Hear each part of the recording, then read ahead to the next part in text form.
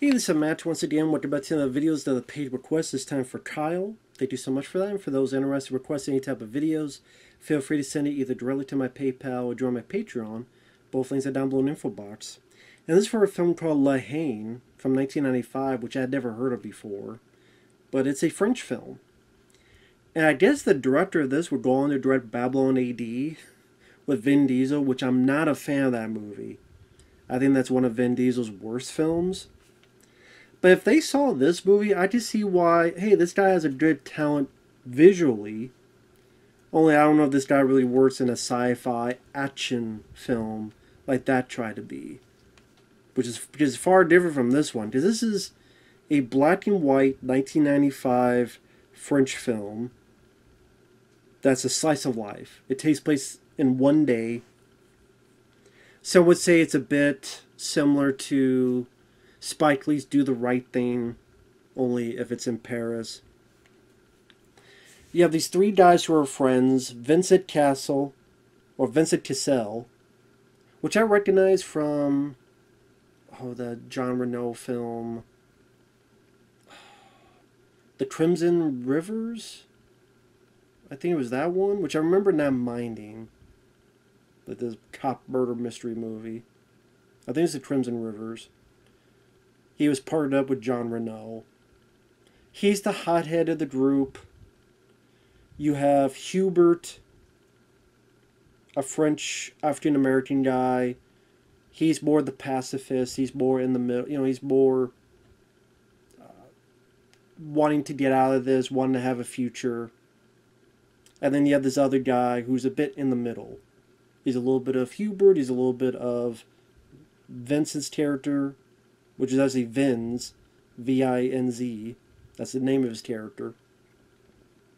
So he's kind of in the middle.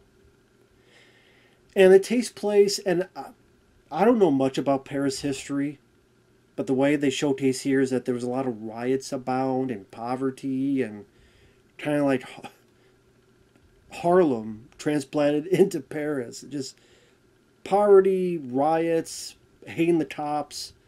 One of their buddies has been hurt by a cop, is in the hospital, and Vinz is sitting there going, if our buddy dies, I'm going to kill a cop, I swear, I swear. And it's their slice of life where they kind of just wander around Paris. You see a bit of them with their families. Like I said, Vinz is very hot-headed. He even does a little bit of taxi driver in the mirror. You talking to me? You talking to me? It is in French, so you have to watch with subtitles. I don't know if there is a dub version, but I just much prefer the natural language with the subtitles. And throughout the day, one of them gets a gun. They try to go see their friend at the hospital, but they're pushed away. They're pissed off at the cops. They witness someone try to shoot someone, and they shoot the guy's trunk. I think it's a cop's trunk. And so the cop arrests the guy, but then the group tries to attack him, and the cops tell him to back off. At one point, the cops screw with Hubert and the other guy, and they get arrested and abused in jail, but ultimately let go while Vinz is all with this other guy.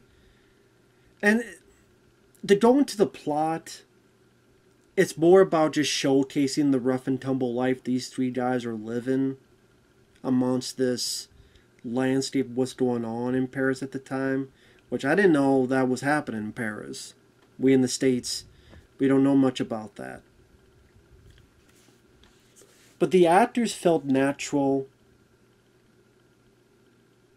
Hubert, he has a little bit of a boxing background. At one point we see him punching bag. At one point Vince tries to shoot a cop, but Hubert pushes away and decks the cop, boom, right in the face. And they go off. But the photography is beautiful in this movie. The black and white photography and the camera work. There are shots in this movie that I'm like, how the hell did they do that? Like, there's a cool looking shot when the guy's doing the taxi driver impression, where behind him And we're supposed to be looking at a mirror, and the guy ducks, and it pushes into the mirror, and then the guy gets up, and it's like we go through the mirror. So I'm guessing they had a double here to go down the same time. The mirror was not a mirror, it was a window. So I'm guessing this was a window, but it's supposed to be a mirror. This was his double. And so when he goes down at the same time, then the camera passes by, and entering the mirror, in reality entering a window, and then we're with Vincent's character.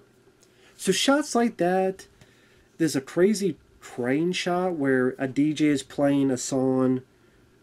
It's the sound of the police, whoop whoop, it's the sound of the beat. But there's also a bit of a French remix of it too. But this is the sound of the police, which I do like that song, it's a good song. It's the sound of the beat, woo woo. And the DJ's playing it. But it goes from like his window across the neighborhood, and it goes pretty far across the neighborhood. It's like going higher and higher. I'm like, how the hell did they do that? Must have been one hell of a train.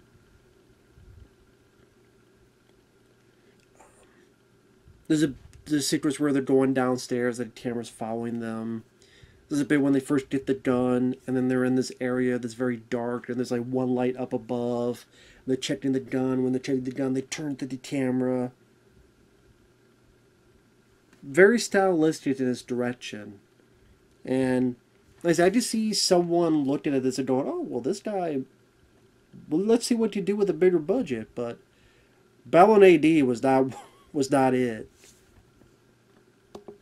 And actually, let me look up to see what this director has done else other than that.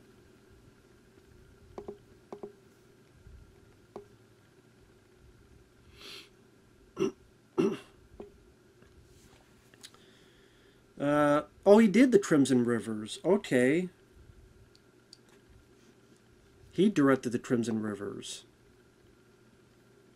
Which I like that movie too. As I mentioned. I didn't know he did the Crimson Rivers. Oh, he did Gothica with Halle Berry? Wow. I probably looked that up before and I forgot. The Crimson Rivers, Gothica. He did Café à Leif, this film La Haine, also known as Hate. Assassin in 1997. Nothing to do with the Sylvester Stallone film. Crimson Rivers, Gothica, this movie. Then he did one film called Rebellion, which is historical drama.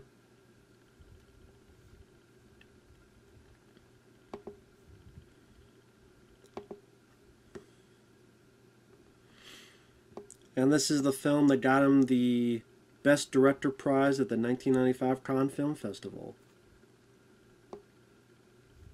Hatred breeds hatred.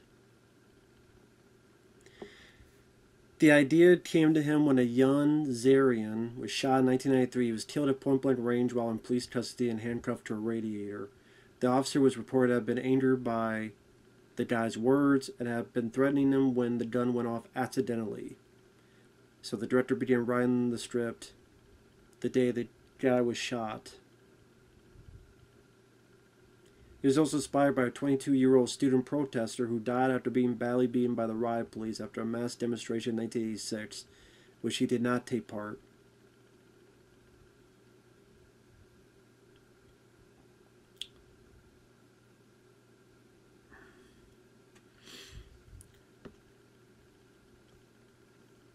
Well, there you go. I mean, I know past few years we've had instances of police brutality, death. But again, if you think that's only in America, it's not. Far from it. Even in France, that shit was happening. And you do get some bits of humor, like when they're confronting these cops on the rooftop and they're calling their moms, you know, crack whore. Your mom's a crack whore. Or one trying to fix the other's haircut. And it's like, oh, is it sure? Is it right? Okay, no, I'll fix it. Okay, no, you better be right. No, I'm telling you, it's right. Okay, I will get it right. All right, just don't move.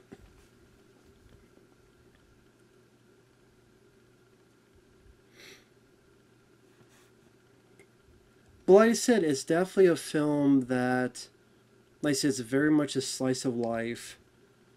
So it could be a catch-22 for people because if they're looking for a more specific story with typical beats, this isn't really it.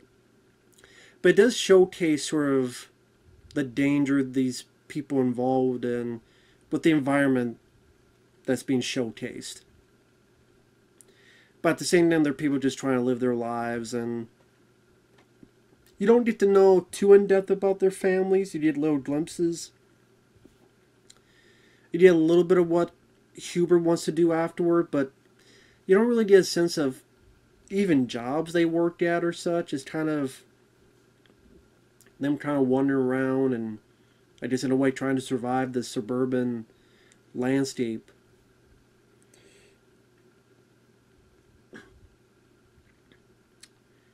I would say the thrust of the story gets it to the finale of the film. Spoilers starting now, where they break into this place. They see that it's like a mall. They see on TV on the news their friend has died. So of course Vince especially is pissed off.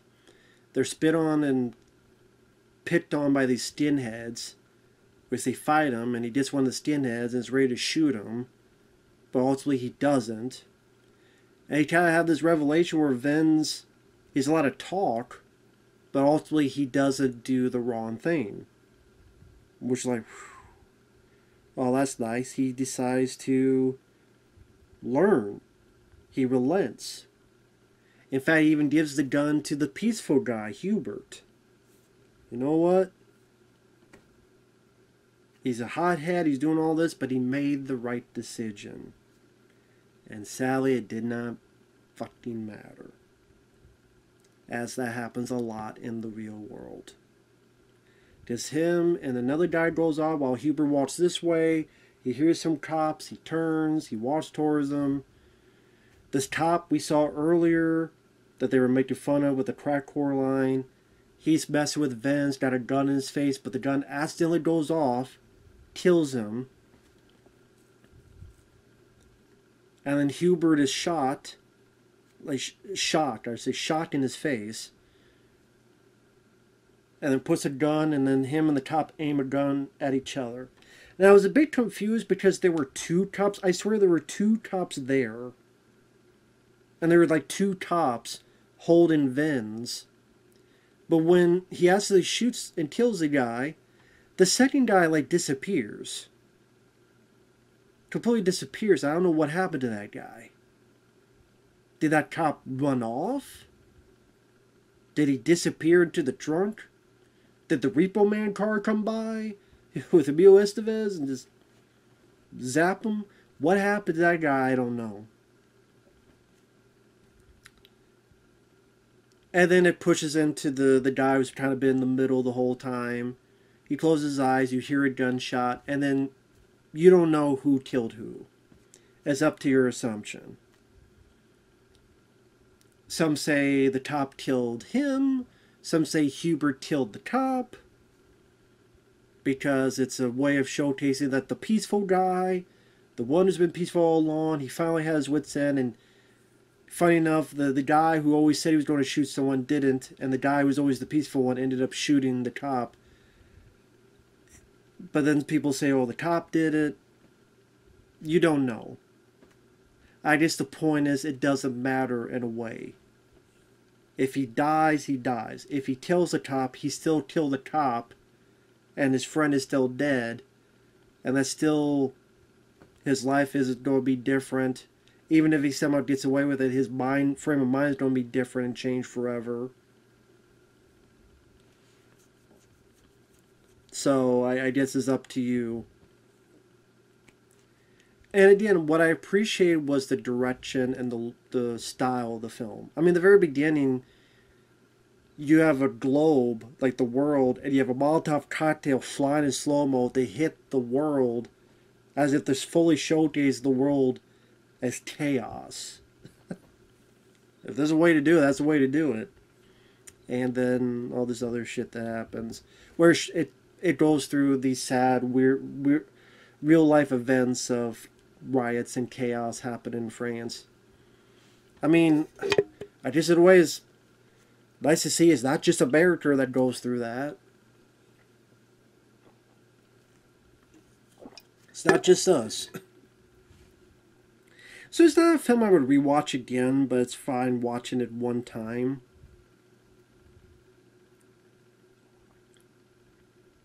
I mean, I get the ending, the way it's done, the showpiece of that impactful power. To be honest, I would have just preferred Hubert shoot the guy, and then he's kind of standing there, and then you could be ambiguous of, will he get caught? Will he get arrested? Will he be the same again? But he'll probably never be the same again. Will he be a hothead like his buddy Vince? Will he be able to overcome it? Or will he succumb to it? Will he ever escape out of this? Will he won't? I would have preferred that. And you still get your ambiguous...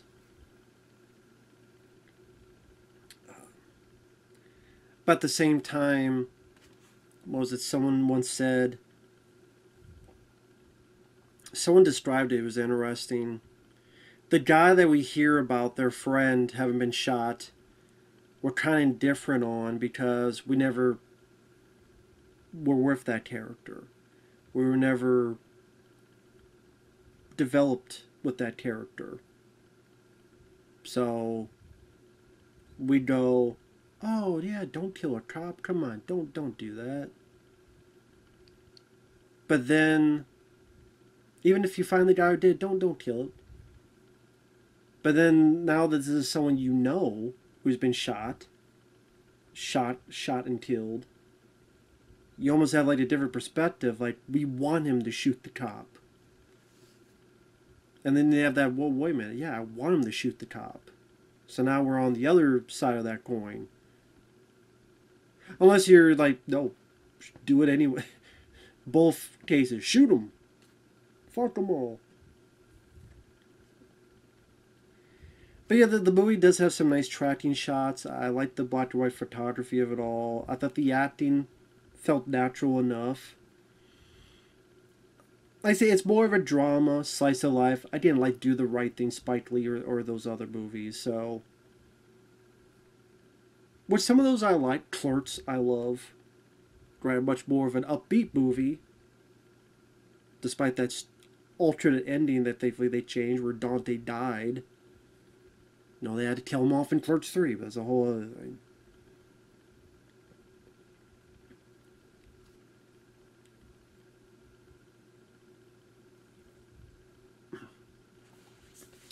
So, I mean, yeah, there are times where it's not the most exciting movie because of that slice of life style. So, like I say, if you're looking for a movie that has a bit more of a specific plot points, it's not a movie I would watch over and over again. But like I said, I'm glad I saw it once. And I can appreciate its filmmaking, if that makes sense.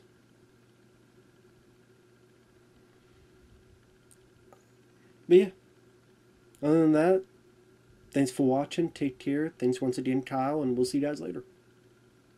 Bye-bye.